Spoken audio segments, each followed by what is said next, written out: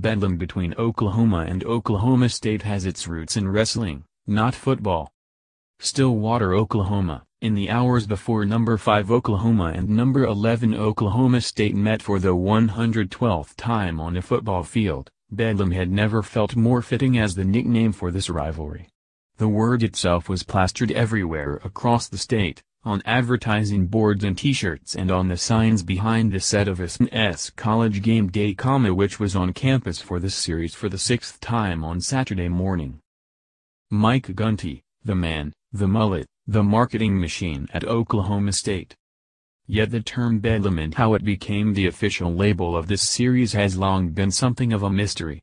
The origin of the rivalry name is actually rooted in the rich history of wrestling duels between the schools, which have met 175 times on the mat, according to the Oklahoma State University archives. A reporter once described one of the early wrestling duels as Bedlam, and the name was eventually attached to the general athletics rivalry between the schools.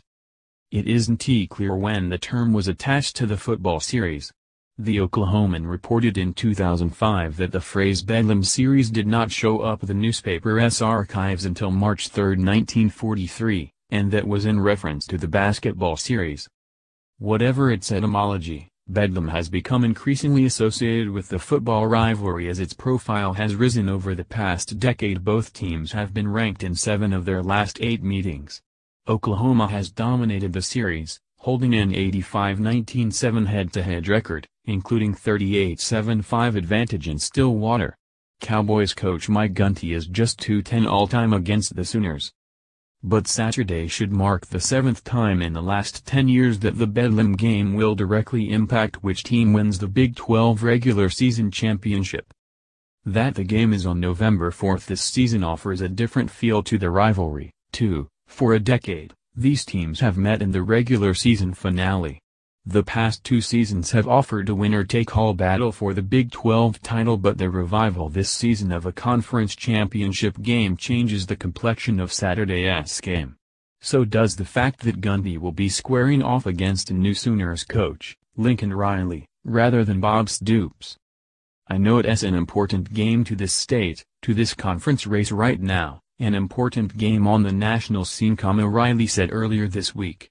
That's how Bedlam should be. Read more from the Post. He's still stealing from us, that little sawed-off as.o.b. Nick Saban's long shadow lingers at LSU. Virginia Tech-Miami game might be enough to reawaken an old rivalry. The turnover chain is so Miami Hurricanes. But is their record less cold? Lane Kiffin jokes about point spread after FAU fails to cover thanks to wacky ending. Navy falls at Temple for its 3rd consecutive defeat. Let's hope the coach is on the College Football Playoff Committee. Vote like.